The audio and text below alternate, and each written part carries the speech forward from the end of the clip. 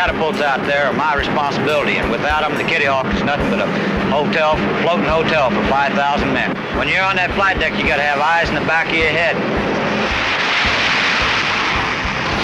Once we get on the flight deck and start operating with the high noise level we have, we do most of our talking by hands and by lip movements.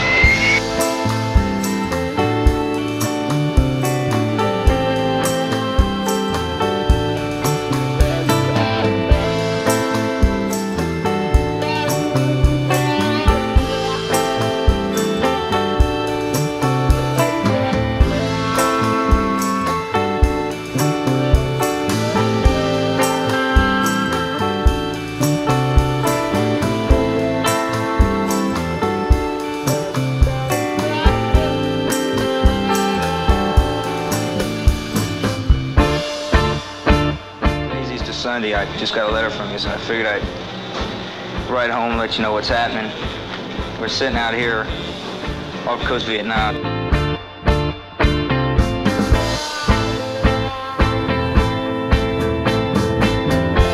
Boy, to see how the young men pitch in, take their share of responsibility.